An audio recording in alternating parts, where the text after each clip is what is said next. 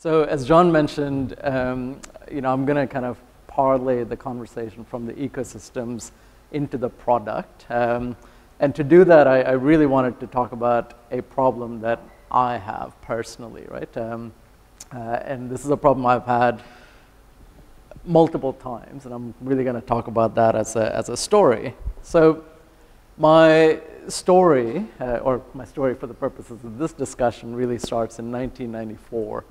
So in 1994, I moved from, I was almost 15. My family and I moved from India to the US, right? And 1994 was an interesting time. There was a guy by the name of Jeff who started selling books online. I think it went fairly well for him.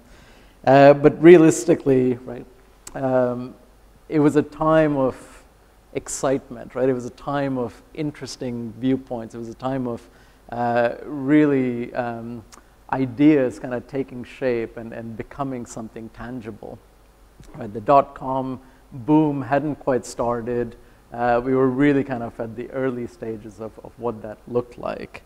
So what is my problem? My problem is that I am an unknown, right? And I'll put it in context. So if I can get a hand raise, the people that are not from Singapore, but that live in Singapore today. Okay? Similarly, the people that are not from a certain country, but live in a different country. Can we get those hands up? Fantastic. So you all share the same problem I have, right? Which is that when we move countries, right, all of our credit history, all of our paying bills on time, we bought a house, we've got mortgages, we're good citizens, all of that's gone, right? We are an unknown in a new country. So that is my problem, right? So in 1994, and I was still a kid at that point, really, it was my parents that had the problem. Everything was paper-based, right? You couldn't, yes, there was Mosaic, and I think Netscape Navigator was the browser at that time and such, but if you wanted to do something, you really had to pick up the phone or go to an office somewhere, stand in a queue, and figure out, what forms do I need to fill in, and who do I need to, talk to, and so forth. I actually even remember there was one evening my mother was trying to cook and be on the phone, and she, shoves the phone, this is again the phone with the cord at this point, right? She shoves it into my hands and she's like, stay on the line until someone says hi and then, come get me, right? So crazy, crazy times. So, from that point on, through to, 15, 16 years later, the world changed, right? So we had everything from the Googles, the Baidus, the Facebooks, every other social media aspect really kind of came into play. Not just those, but a number of companies, came and went, right? So, of course, BlackBerry, our dear BlackBerry, came and almost is gone, but we'll figure out what that looks like. I love my iPhone, right? Android's been around. We've got SpaceX, right, which came in with the aspect of we're going to, go into space and then come back, and it's going to be cheap, right, relatively, versus what NASA was doing and so forth. So life had moved on, right, and these companies have really fundamentally changed our lives, right? And why did I pick 2010? Well, I picked 2010 because in 2010 I moved to Australia from the US, right? There's the proverbial kangaroo. So this is again, 16 years after my first major move, I now have a supercomputer in my pocket, right? I am super excited. I walk into National Australia Bank, right, one of the big 4 banks in Australia, and I say, look, here's my passport. I would like a bank account, please, right? And I'm thinking, computer to computer, right? We've all done this before. They're going to make some crazy API call. We didn't call them APIs then. And they're going to contact Bank of America, where I've been a loyal customer for many, many, many years, have the top-of-the-line products, have 2 home mortgages with them. And they're going to come back and say, hey, you're a cool guy. We want you as our customer, right? Imagine my surprise when nothing changed. The only thing that, of course, changed was I could fill in an application online. And at the end of filling in an application online, it said in really lovely font, please print this application out, take it to the post office, and in Australia, the version of it is you have to show 100 points of ID, right? So 2 forms of photo ID and 1 proof of residence. Now, the problem with the proof of residence, of course, is you need a bank account in order to pay the bond to get a residence. So I got caught in this funny little loop of, how do I do this, right? So luckily for me, I was able to just wire some money over from my American bank account into the real estate company's account, and they were happy to hand me over the keys. But this is a problem, right? This is a problem because why is this so hard, right? And all of you who raise your hands, right, you all have faced some version of this problem. Sometimes it's easier, some countries make it easier, but it's still a royal PITA, right? Pain in the whatever. You know, the thing that really galled me, of course, was I had been working in the IT industry now for, well, almost, 15 years or so at this point. And I'd built APIs, right? We, again, didn't call them APIs back then, but I had built things that allowed companies to talk to one another, to exchange information, right? Here I am thinking, gosh, you know, why is this so difficult, right? In my professional life, I could clearly see how we could solve this problem, but we just weren't solving this problem. So a little bit about, you know, what I do. As John mentioned, I work for a company called Levvel. We fundamentally believe that in order to innovate in this day and age, you need technology, right? And I and my team basically help our customers do interesting, innovative things with technology, right? Now, why do I tell you that? Well, I tell you that because these are the things that most organizations worry about, right? And most organizations really care about. Now, I stole this from one of our payments presentations, which is why it says merchants and consumer, but you get the gist, right? It's this is the business, that's their customer. That could be an internal customer, that could be an external customer. I'm going to talk about it in terms of me, of course. The biggest reason why companies do things, right, is you either do something because the heat gets to you, or you see the light, right? This is the heat, right? It's governance-oriented, it's regulatory-oriented market dynamics, right? We work with customers to really talk to them about how they can do know your customer aspects, how you do counterterrorism, how you do you know, GDPR compliance and so forth.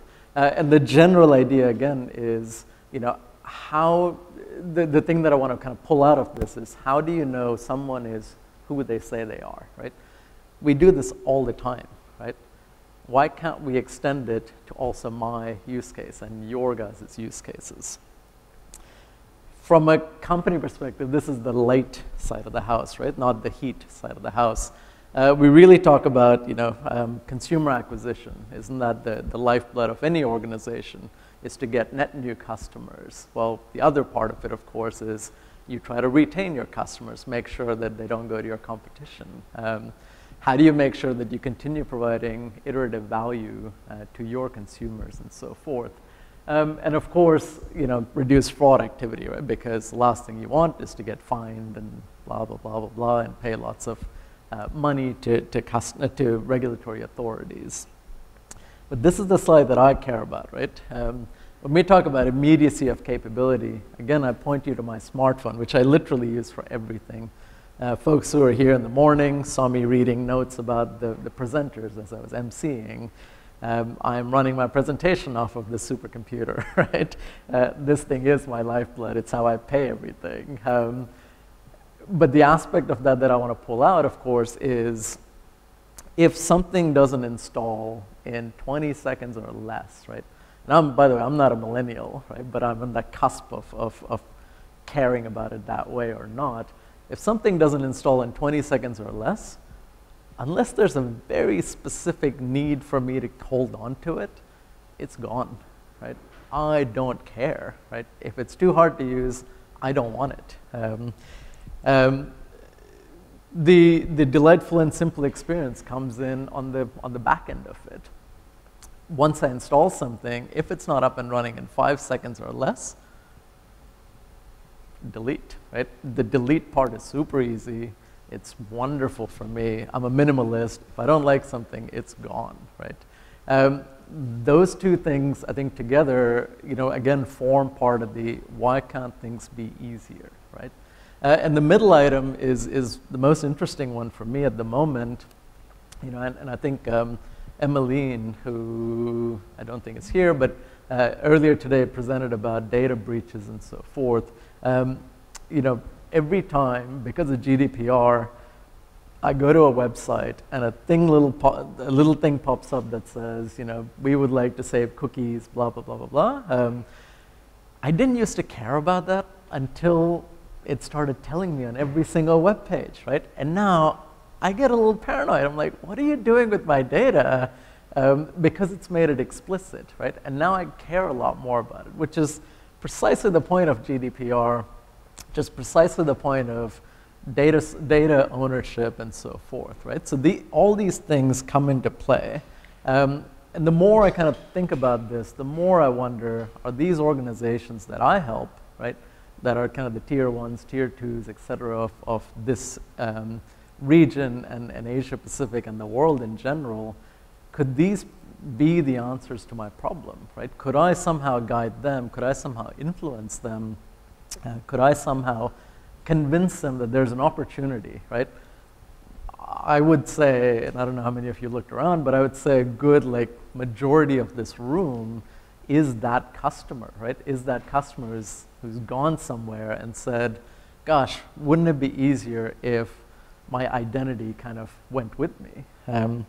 So I really see that as an opportunity, but the flip side of that opportunity is, again, the worrying of what happens when someone does bad things with my data, right? So Rachel Botsman is, by the way, a brilliant, brilliant woman. She teaches at Oxford University, one of the world's renowned expert. Her title, I think, is actually trust expert or something like that. And if you haven't heard of her, go look her up on TED Talks and such. She is fantastic.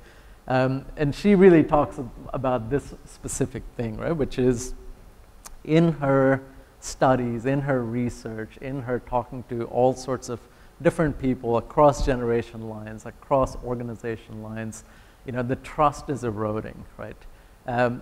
Now, we just talked about an opportunity to go to a bank or to go to an organization that we trust and tell them, hi, could you do this thing for me? Well, if I don't trust them, how do I really ask them to do this thing for me? This is, again, echoing Emmeline's presentation, right? I don't trust large companies, and I don't trust governments, right? 3 billion user accounts, right, compromised. And again, these are just some numbers that I pulled out, right? Equifax, which is ostensibly the authority for background verification for banks, telcos, all sorts of important players, government organizations. In the US, they're one of the 3 consortium players who talk about credit ratings, right? That governs everything you do, from can you buy a house to you have a credit card and so forth. 143 million consumers, right? They lost the data or the data was compromised and so forth.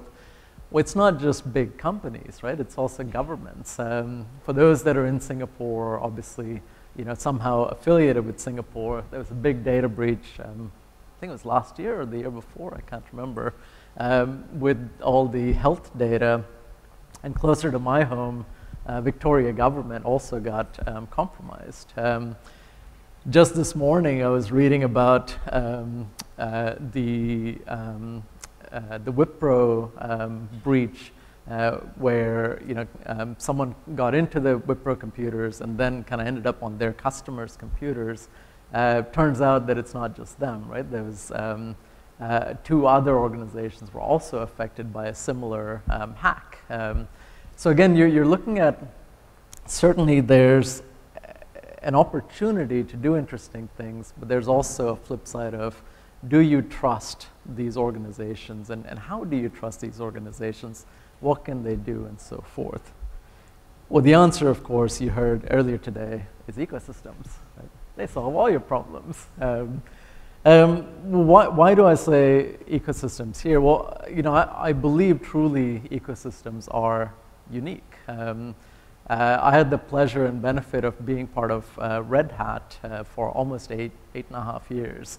And products and all these things aside, the fundamental thing that I took away from my time there was being part of the open source community, right?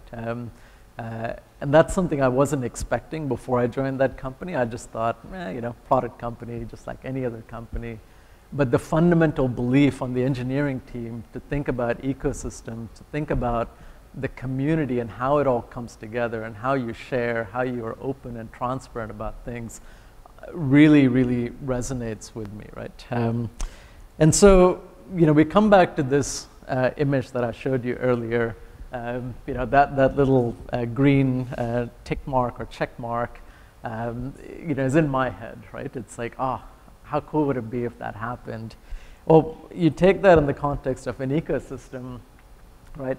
And on the first part of the ecosystem is the trust and identity aspect, right? So what if there was, I don't know, a chain of blocks, let's call it, where somehow you could go and talk to not just, in my case, the US government, not just the Australian government, not just a bank and so forth, but you could go to all of these entities, and with some aspect of quorum, they could tell you, yes, the gentleman who walked in with his passport is the real deal. This is their, credit worthiness. This is their capability and so forth. This is their trustworthiness. And that goes to whatever the institution is, right? In this example, it's a bank, right? But it could be anything else.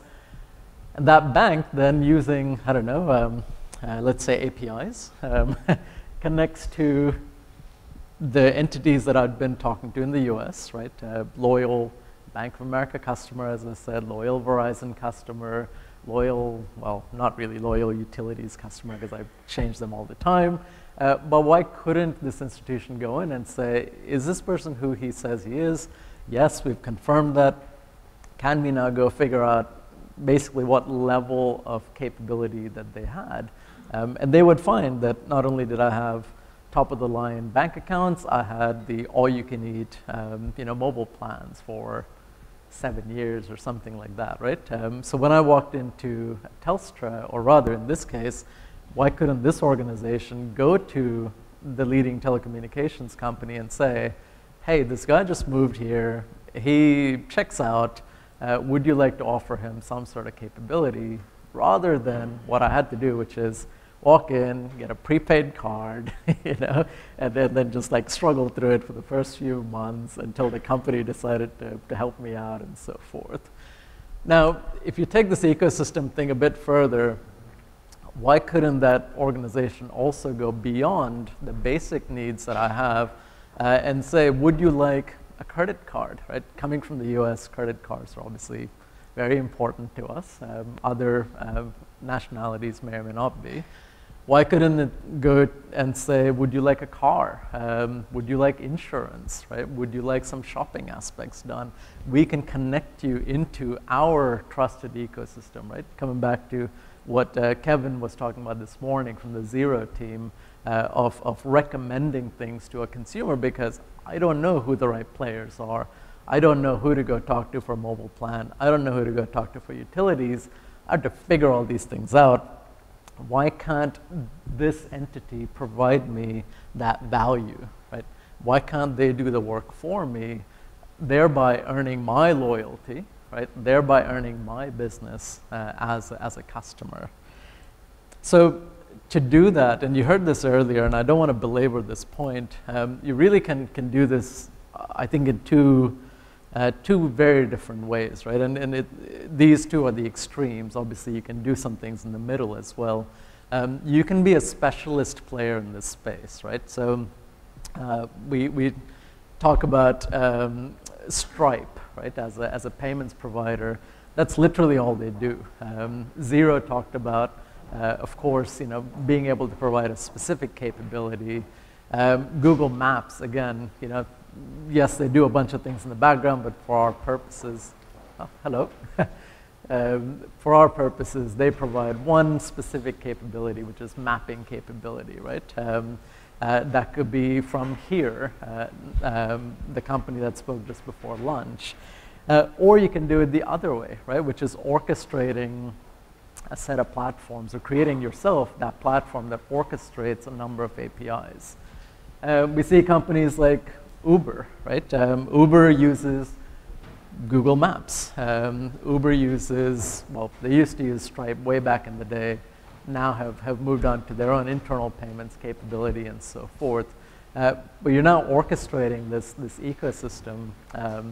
Wow, I didn't realize everyone heard my problem and decided to come in. Welcome. So the ecosystem play is also quite interesting. But more and more, I'm convinced it's a combination of the two, right? You create a smaller ecosystem play, and then that gets consumed in a larger ecosystem play, which then gets consumed further and further and further. Now, these are companies that we probably all recognize, other than maybe Twilio, which was one of the first API-centric companies out there that did telecommunications. We're going to hear from a company called Wavecell later today that does something similar. But again, the idea is you could do this with banks, you could do this with insurance houses, you could do this with telcos, you could do this in retail. All of this is possible, right? Now I bring you back to I am your customer, right? I have a problem, and I would like to enroll all of you in helping me solve this problem. But it's not just me, right? We saw the raising of hands earlier today. Earlier in this presentation even, where a good, probably more than half of the room raised their hands at this point. But to put a specific number on that, this is from the United Nations study in 2017, right? So just shy of 260 million migrants worldwide, right? These are people moving wherever, right? Up and down, left and right across the world.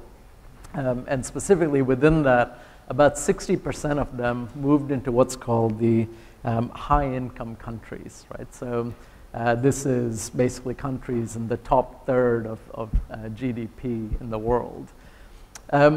Even if you say, look, 50% of that number is asylum seekers and so forth who may or may not have specific needs around banking and so forth that adheres to existing banking customers, right, or adheres to telecommunications companies, retail companies, and so forth, you're still talking about a very large number. And this could be your customer, right? I could be your customer.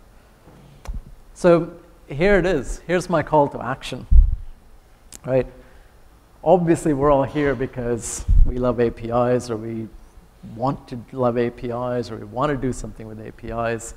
And I borrowed this from South Park. I don't know if we have any South Park fans in the crowd, but step one, do the thing, right? Step two, step three, profit, right?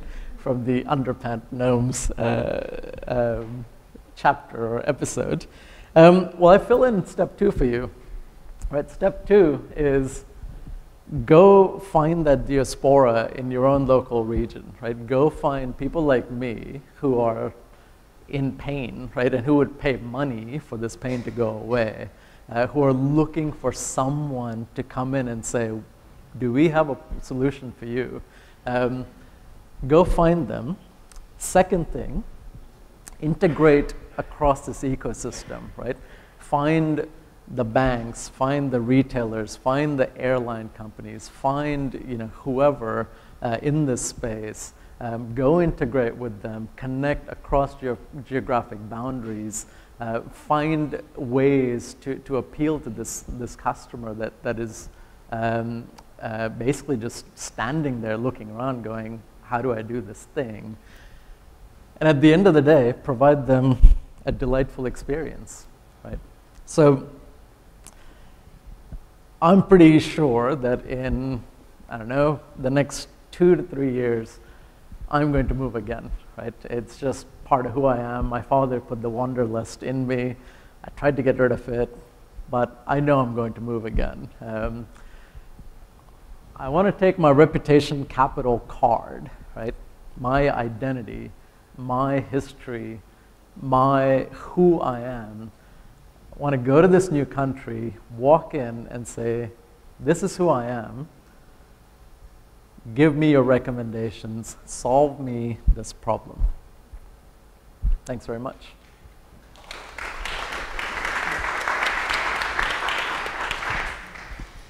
Thanks very much, Akhil, for kicking off this series by talking about the all-important person, the customer. Me. And step, yes, of course, and especially step 2, the what to do next and how to approach people. For those who are interested in Akhil's statistics about the data breaches and security is important. Tomorrow morning in the technical track, we have a series of presentations on how to secure APIs, how to gain consent from customers to securely share their data. So you could certainly be interested in that. But I guess I'm interested in perhaps tease out this step 2 a little bit more, because we all came here wanting to learn more about how to build and leverage APIs. Yep. And I think in Kevin's keynote presentation this morning, he talked about the importance of outreach, of finding people that you're interested in.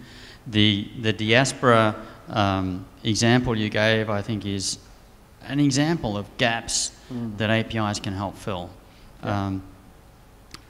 Any other gaps? Look, I mean, there's 1,000 gaps out there, right? And these are the gaps that, in general terms, right? As Kevin also mentioned, none of these technologies, none of these things are new.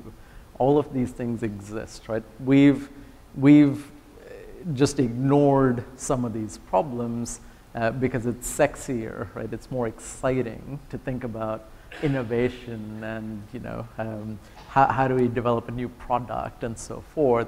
I guess my sentiment on this is, this customer already exists, right? And this customer, me, you guys, you certainly, I know you've moved a few times.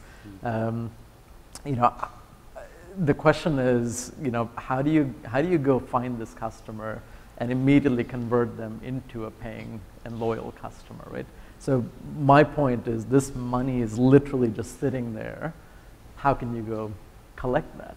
Now, APIs are an aspect of that, right? Whereby you connect into international providers, you connect into international organizations, and all it is literally a lookup, right?